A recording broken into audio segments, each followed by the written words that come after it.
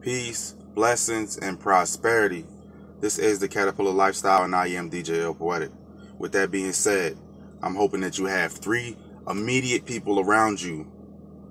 Now, the 3 immediate people need to have certain characteristics about themselves, and I'll tell you what that is. You want to have someone that thinks small. You also want to have someone that thinks big. And you also want to have someone who thinks work.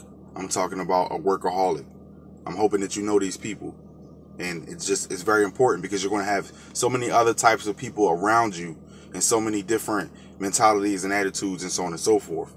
But the important thing about this is a person who thinks big will help you to develop the characteristics and the mind to go forward in life. Just like the person who thinks small will.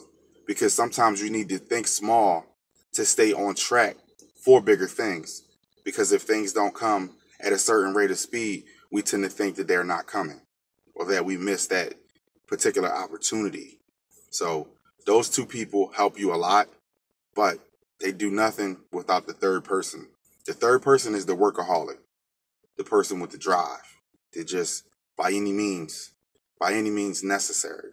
That's the person, that's the key ingredient to it all, because nothing comes just because we want it to come. We actually have to do the work to make the things come. So that workaholic will allow you to get the life that you actually want to have because you will do what's necessary to get the life. The person that thinks small will help you along the way. When you think you're not moving, they'll let you know that small thinking is good, as well as the person that thinks big will give you that well-rounded idea that will create the experience that'll make you your best self.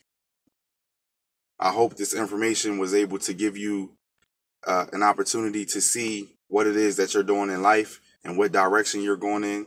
And hopefully you can attract those people by being positive and getting out here and doing what it is that you have to do. So with that being said, I'm out. Peace.